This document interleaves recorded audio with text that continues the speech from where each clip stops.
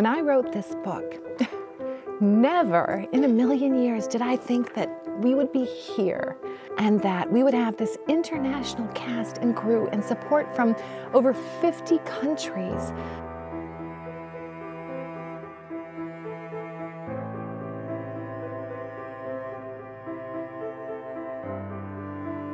I hope the film, has an influence and teaches people about this important history, which a lot of people outside of this area of Lithuania don't know about. And I hope we did a good job today.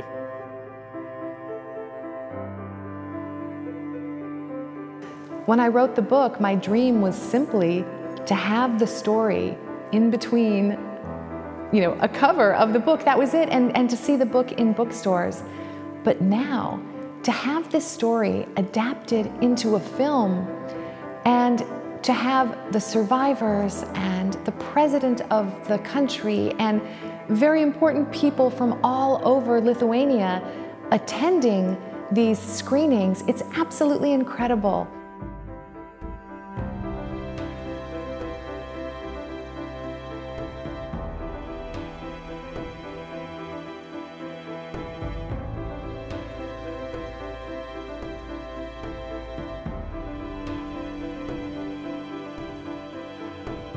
This is actually the third time I've seen the film, but this time in Vilnius, in Lithuania, where it actually happened. It was very emotional.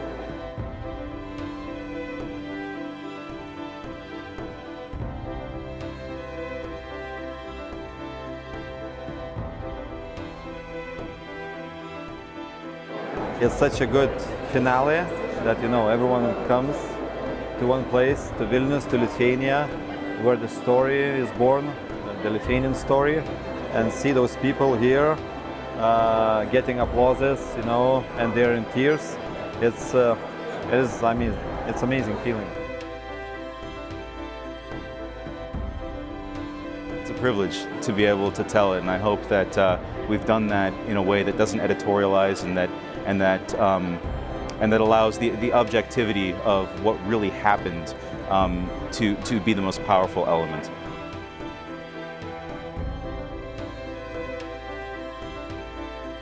I thought that when we got to this evening, that a chapter would be closed and we would, close maybe this book.